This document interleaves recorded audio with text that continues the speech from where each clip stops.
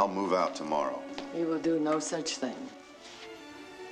This doesn't concern you, Constance. It concerns me very much. Jeff, under no conditions are you to leave this house. Now, look, Connie, I don't want to be the cause of any more friction. I need you, Jeff. I want you here.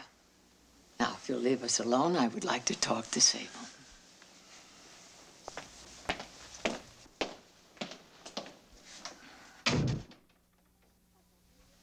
I thought you were above eavesdropping, Constance. I was not eavesdropping. I live here.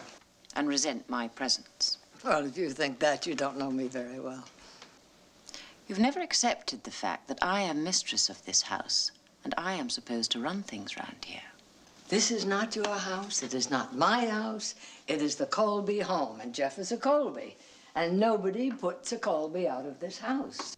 That young man is a threat to Miles' marriage, to the entire future of the Colby family. Nobody's more concerned about the future of this family than I am. And Jeff is part of that future now, whether you like it or not. Not at the expense of my son's happiness. Oh, come on, Sable. You're not interested in Miles' happiness. You're only interested in yourself, your position, your power. This is one time when you are not going to have your way, Constance. Jeff goes, and that's final. Over my dead body.